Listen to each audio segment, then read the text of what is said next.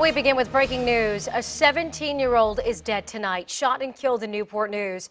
This happened around 4:30 on 32nd Street near Marshall Avenue.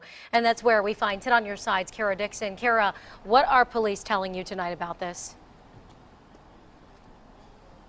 Yeah, Laura, now police are telling me that that victim, like you said, was a 17-year-old, and he's also a Newport News resident. Now, let's take a look at the scene behind me. Police are still out here, and just moments ago, that victim's body was taken away. Now, police say it happened at this corner here where you can see those officers in the back at the intersection of 32nd Street and Marshall. Now, police say those gunshots rang out around 4:22 p.m.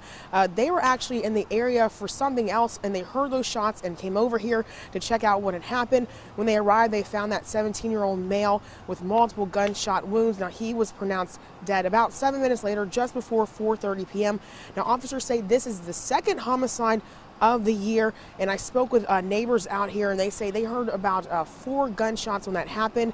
Now, this one neighbor that I did speak with, she says she came outside to check to see what had happened because those gunshots were just so close to her home. She says she actually saw a young woman walking around, and she says that the woman said she had been standing on the corner with her friend when that man was shot. And like we said, that neighbor said they heard about 4 gunshots, and then when police arrived, they found that victim where he died just a few moments later. Now, neighbors were concerned about this because this was also the time that buses were supposed to be coming through the area. Now, coming up tonight at 10, we'll tell you about other concerns that neighbors have and what police and neighbors say they can do to make sure this doesn't continue to happen in their community.